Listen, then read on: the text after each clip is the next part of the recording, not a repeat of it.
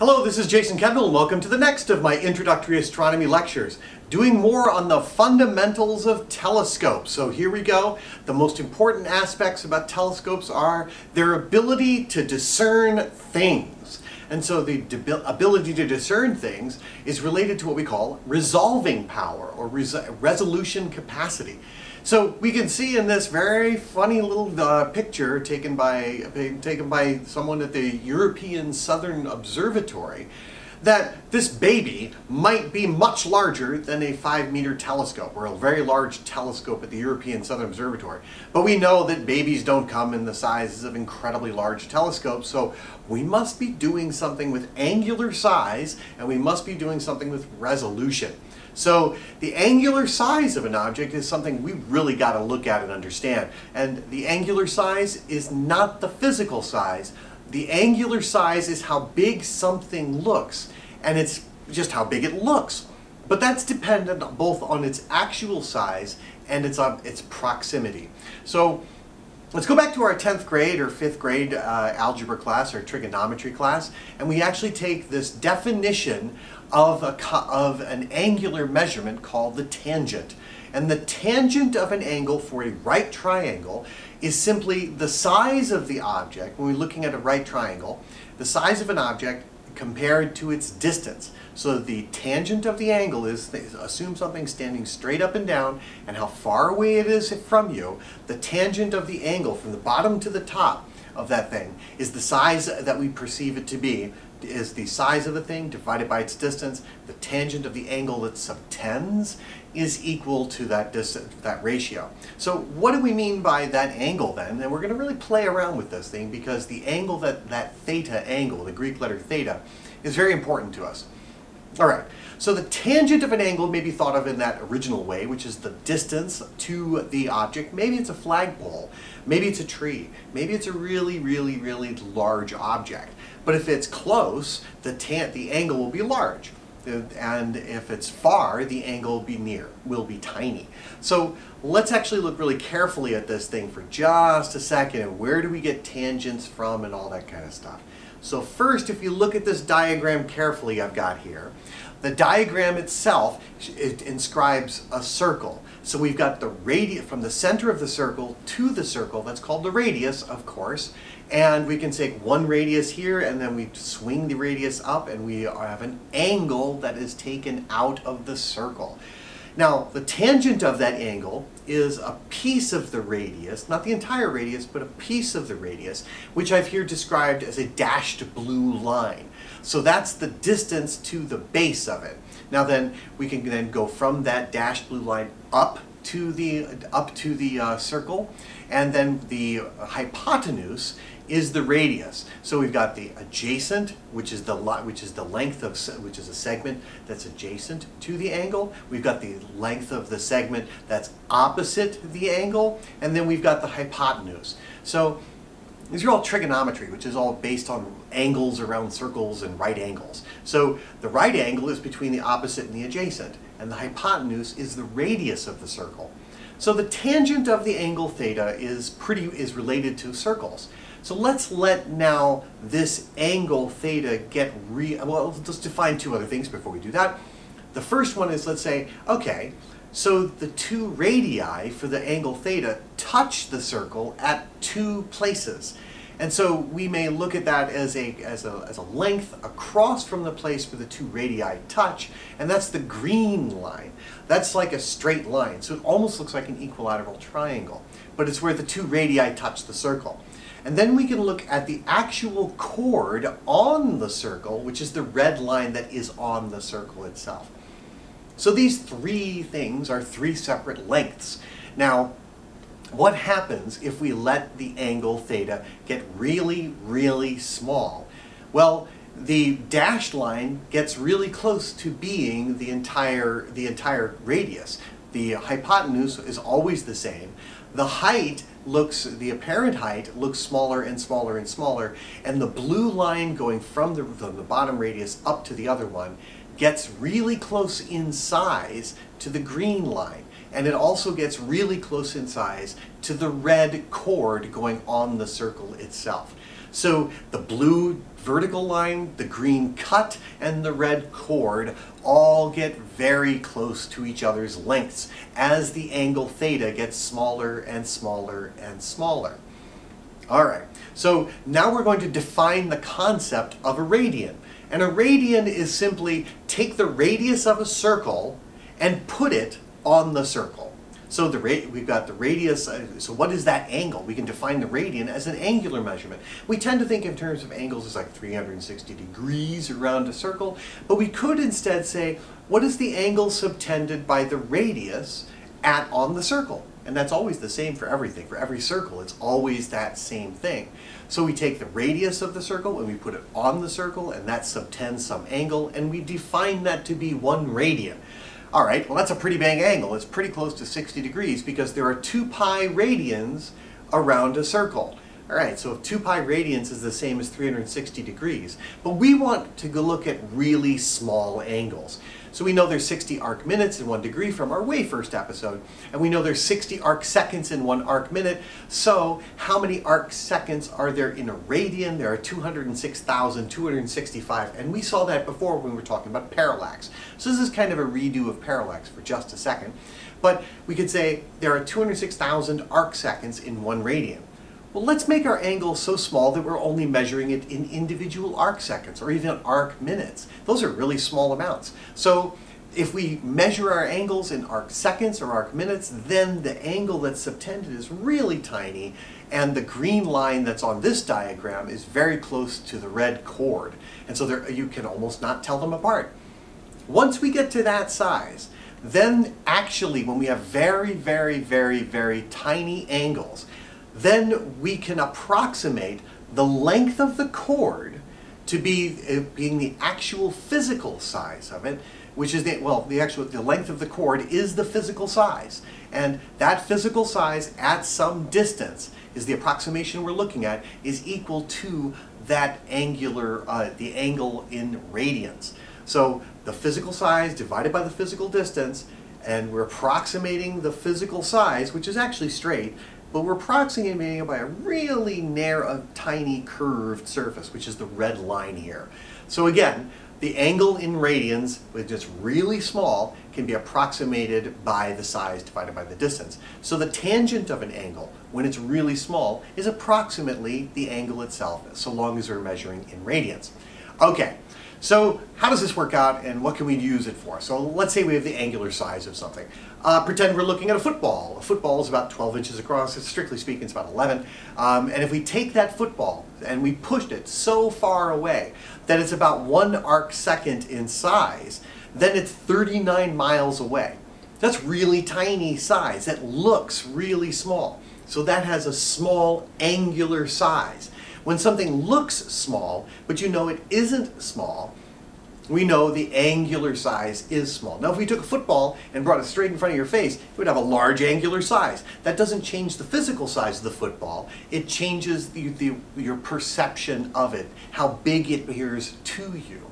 So the bigness appearing to you is what we call the angular size. The actual physical size and how big it appears to you depends on how far away it is from you and how big it actually is. So to make a football have an angular size of 180 degrees, it needs to be so close to your face that it fills up your entire vision. And that's the angle. But then we can't use the small angle formula anymore, and that doesn't work. So we really care about things that are really far away, because stars are very far away. So that helps us. In this sense then, a football, which is about 1 foot across, placed 39 miles away, will be and have an angular size of 1 arc second. All right, so let's see, we're going to look at that for just a second. So angular size, we're going to put that aside for a second and look at the nature of what we call resolving power. So telescopes have, one of the key characteristics of any telescope is actually to be able to resolve things. We want to make out a star from a planet, or we want to see the curlicues of the gas inside of a gas cloud, or we want to make out one star cluster from another in a distant galaxy, that kind of thing. So that's called resolving power. We want to resolve two things that are separate, that are known to be separate, but if they're not resolved, then they're smeared together. So let's see what that works out to be. So resolving power is one of the most important things, and it is limited because once you send, because of diffraction, because of the way light diffracts through a boundary, once you send it through some opening, light starts to diffract, and it makes it less smooth. So we can have all this light coming for light years from this distant thing, and it's all undiffracted. As soon as it goes through the aperture of a telescope, it starts to diffract around the boundaries of the aperture of the telescope. That even happens when you hit it off you don't even have a tube for the mirror like research telescopes, and just hits off the mirror itself. The physical size of the mirror itself then starts the diffraction process. All right. So let's look at some examples, and we're going to look at something that's like 10 arc seconds, 10 arc minutes, 1 arc minute, 5 arc seconds, and maybe 1 arc second resolution. And I'm going to play around a little bit here just to give you kind of a feel for it. And I took some images. I took an image of the Galaxy M31 with iTelescope. It's a wonderful service that's a paid telescope service, so if you want to go investigate, please do. And what I did is I then pretended that the resolution was only 10 arc minutes. And that's about what you see with your naked eye. So if you were to look up in the sky at the Andromeda Galaxy, and it's a really dark night, you'd see a fuzzy patch in the sky. And what you're seeing on the screen here is that kind of resolution, as bad as your eye can be. Now we're going to go to 1 arc minute resolution. It's slightly better resolution, and that might be what you get with a good pair of binoculars. Okay, so now let's bring it down again. And if we have 5 arc second resolution, 5 arc second resolution is about 12 times better than 1 arc minute resolution. So now we're deep into much better than what you can see with your eye, and we're starting to make out smaller and smaller features. They're not so smooshed together. And finally, when we get to 1 arc second resolution, which is really good, and really good. I don't even know if this is actually 1 arc second resolution, but I'm pretending that it is just for example purposes. Now we can distinguish gas clouds inside of the Andromeda Galaxy. We can distinguish distant stars that are still in the Milky Way. We can see faint things that don't get blended in with other things. So the resolution of an object allows us to separate things. So if we start again from 10-minute arc second resolution, it's really fuzzy, and then when we get down to 1 arc second resolution, it becomes much clearer, and things that are closer together are separated. All right, so that resolution happens because as light goes into an aperture, it diffracts. So the larger your aperture, the less the effect of this diffraction. But diffraction limits the resolution of all telescopes. It doesn't matter what they are, whether they're Hubble Space Telescope, some big telescope, some little telescope. Diffraction is the limit to the telescope. So what is this diffraction limit? And it's because if you have a telescope with a circular aperture, you get rings around an object. You get a bright central peak and then rings that surround it. And these rings are called Airy disks. And the Airy disk is, of course, named after Sir George Airy, who discovered it and modeled it mathematically. Well, he didn't discover it. He modeled it correctly mathematically in 1835. So let's say that you have 2 stars and they're coming in the light. You want to distinguish them because maybe they're a really cool binary star that are orbiting each other, and you want to really see their orbital motion. So you want to distinguish these 2 binary stars. So when the light from the 2 stars enters your telescope, the circular aperture of the telescope, it starts to make these airy disks. It creates them by the time it gets to your detector. You can't do anything about it. You've got the airy disk of the 2 stars. Well, let's hope they're far apart. Because if the 2 stars are not far apart, then you can't distinguish them. The best you can do is when the peaks are outside from each other and the first ring of the airy disk overlaps the edge of the center of the airy disk of the peak of the other. So the first ring of the airy disk goes across the bright central peak of the other one. And so that's just being able to tell the 2 apart. And if you look at this diagram, we have 3 different flavors of that where there is some darkness between them. The other 2 do not show any darkness between them. So you can't tell if it's 2 stars or if it's like an oblong peanut-shaped object. So when the 2 airy disks overlap, that's when you're getting what's called the diffraction limit. So the diffraction limit for a telescope is kind of an arbitrary definition. I mean, you could play with it in order to get a better resolution. You could pretend that on this diagram that you see here, that the middle one is actually 2 stars, but you really wouldn't be able to be sure.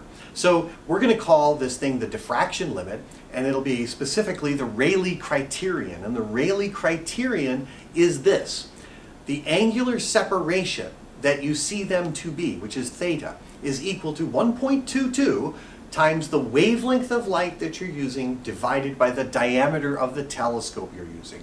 And we're assuming a circular aperture to your telescope. And the 1.22 comes as a result of it being a circular aperture and creating rings. Now, if we had a flat slit or a box of some kind, it would be a different number out front. But telescopes tend to be circular, so therefore we get a 1.22 there. And the key is that the wavelength of light is dependent. So short wavelength means smaller, where you can resolve smaller wavelength, smaller angles. If you have a bigger diameter, then the number is smaller also. So you want to look at short wavelengths and big diameters and use a big diameter telescope in order to get to your diffraction limit. All right, so for as an example, the Hubble Space Telescope, it's up in space. It can look at visible wavelength, so a typical bluish sort of greenish visible wavelength is about 500 nanometers. The diameter of the Hubble Space Telescope is 2.1 meters. So therefore, if we plug it into this Rayleigh criterion equation, we get that the angular size, the diffraction limit, is about 3 times 10 to the minus 7th radians. Remember from the beginning, we're looking at really small angles, so this is good. And that means about 0.06 arcseconds. So the Hubble Space Telescope's diffraction limit is 0.06 arcseconds. So if something is, say, 0.01 arcseconds or 0.0001 arcseconds, the Hubble Space Telescope isn't going to be able to resolve it. So if we then say, let's play around with it and say, let's say we could point the Hubble Space Telescope at the moon to try to see the flags left by the Apollo missions. All right. The moon's about 2,000 miles across, it's about a half a degree wide, so therefore that's 1,800 arcseconds in the sky. And since it's 2,000 miles across, in 1,800 arcseconds, that means the Hubble could, in theory, resolve something as small as about 330 feet apart because of diffraction limit. All right. The flags of the Apollo mission are about 4 or 5 feet wide, so we're never going to resolve the flags from using the Hubble Space Telescope. Also, if you were to mention this to John Grunsfeld or anybody else on the, who deals with the Hubble Space Telescope, or Mike Massimino, who's this really big guy over at the Intrepid Air and Space Museum, who's actually done Hubble servicing missions, he would want to throttle you, because if you pointed the Hubble Space Telescope at the moon, you'd blow out the instruments, because the instruments are incredibly sensitive and designed for low light, not for the brightness of the moon. So we can't see the flags on the surface of the moon even using the powerful Hubble Space Telescope, because the diameter of the Hubble Space Telescope simply isn't big enough in order to get the resolution we're looking for. All right, so we can't do that, and what's even worse is that even, let's say we took the Hubble Space Telescope and instead, well, there's 2-meter telescopes on the ground, right? You can build a 2-meter diameter meter and a 2-meter diameter telescope on the ground and point it at things, but you will never get 0.06 arcseconds on the ground. And that's because at best on the ground we get about 1 arcsecond from the ground. And why is that? It's because we got the air. The air, we talked about this last time with the refraction of air. When light goes from a vacuum into air, it starts to refract. But yet the air is turbulent, meaning that there's pockets that have a little bit more water vapor, a little less water vapor. They might be drier, they might have a different temperature. So that changes the index of refraction of the air, and these sizes of these bubbles in the atmosphere range from about the size of about a basketball to the size of a car or so. And so the sizes mean that as the light travels through the atmosphere from a distant star, it's been going in a straight line for light years, maybe 1,000 light years, say for star Betelgeuse, 600 light years. It comes in the atmosphere and then starts to refract and bend, and its path changes as it travels through the brief bit through the atmosphere to come to your telescope. And that makes the star's image wander. And that's where the twinkling of stars comes from.